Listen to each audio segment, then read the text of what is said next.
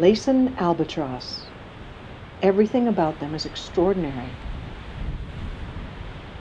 In the Hawaiian language, they are known as Mōlī and are considered sacred.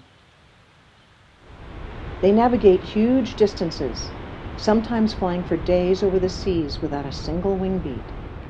On land, they dance for years before they choose a mate. Then their love for each other lasts a lifetime, which could be 60 years or more, longer than any other wild bird.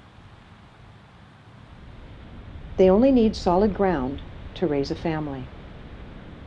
Fledglings aren't taught how to fish or fly. When they're ready to take flight for the first time, they'll have to figure it out for themselves.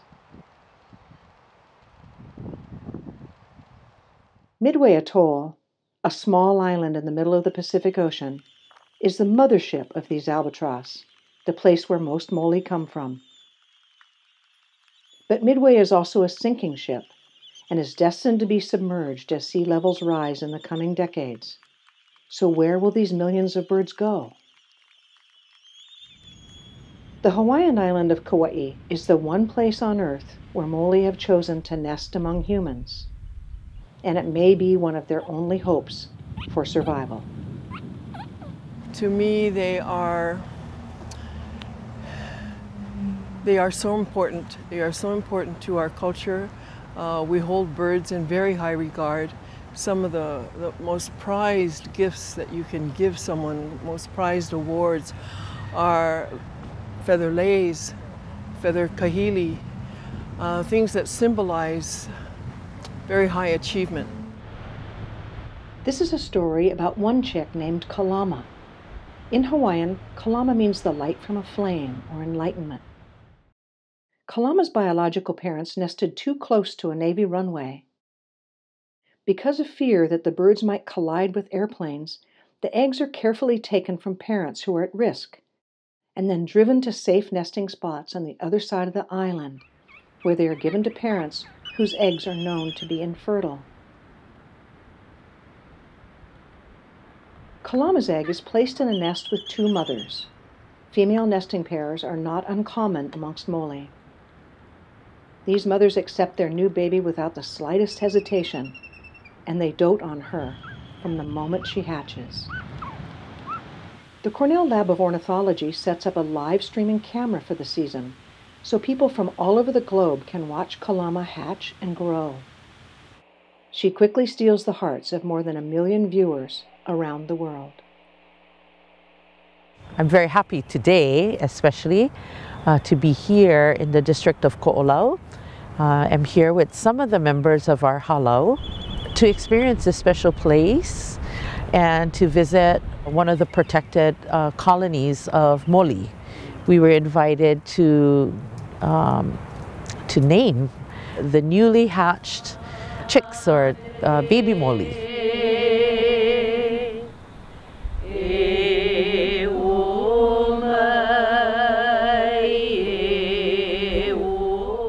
It's a great privilege to watch them up close here today, and it's been very entertaining just sitting here and being quiet and reflective and watching the little ones do their own little things and their own quirks.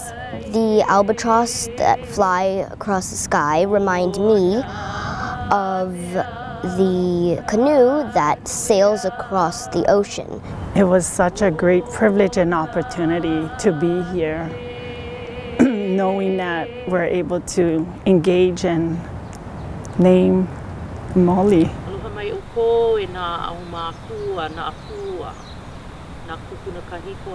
It was the personal experience that I saw these birds display amongst themselves, but more importantly is what it did for me.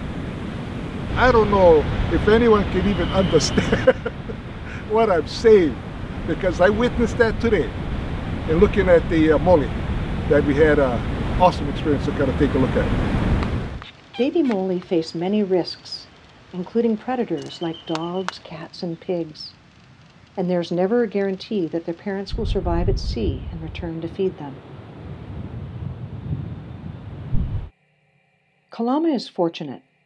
With high-octane meals from her moms, she begins to strengthen her wings. The older she gets, the stronger she gets, and the less she sees of her parents. They spend more and more time foraging at sea just to find enough food for their baby. They fly all over the North Pacific, from British Columbia to Alaska to Japan. Soon it will be Kalama's turn to take the same journey, although no one has shown her how to fly. Why does one baby bird matter so much? It's because these magnificent birds are facing the biggest threat their species has ever known. Global sea levels are rising. When the nesting grounds at Midway Atoll are submerged, millions of Mōlī will be left without a home. Kauai is safe for 3 reasons. It has elevated bluffs.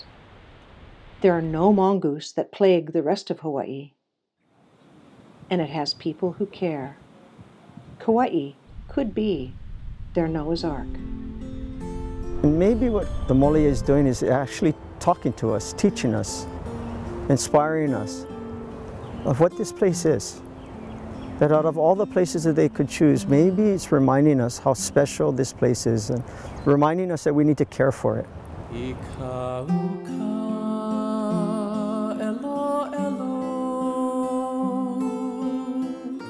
The time has come for Kalama to leave her beautiful island, even though no one has taught her how to fly, and she has only one chance to get it right. Once she flies, her feet won't touch ground again for several years.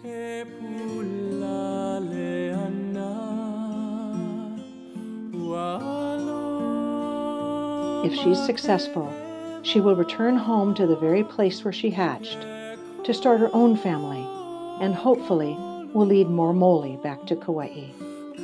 Kalama's journey is just beginning.